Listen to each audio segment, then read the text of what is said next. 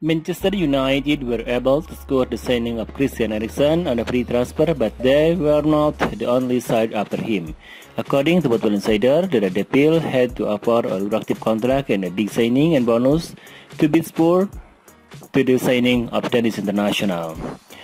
The news source have mentioned that Manchester United agreed a contract that is going to make Eriksen earn £200,000 per week and £31.2 million in the next year. Moreover, the Old Trafford outfit paid a signing on bonus of £12 million to ensure that the former Tottenham player ended up joining Erik Ten Hag team. Eriksen is a proven Premier League star.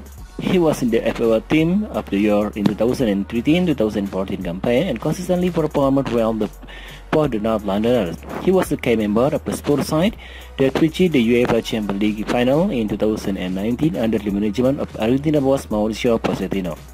So, returning to Tottenham would have been tempting for him. On the other hand, the 30-year-old was highly impressive for Brentford in the second half of the last season, and even the Beast wanted him to return.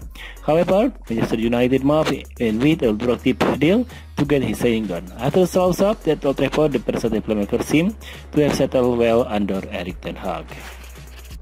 Manchester United were able to score the signing of Christian Eriksen on a free transfer, but they were not the only side after him.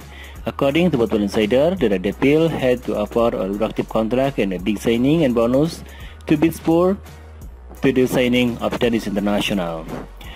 The news source have mentioned that Manchester United agreed a contract that is going to make Eriksen earn £200,000 per week and £31.2 million in the next year. Moreover, the Old Trafford outfit paid a signing on bonus of £12 million to ensure that the former Tottenham player ended up joining Erik Ten Hag team.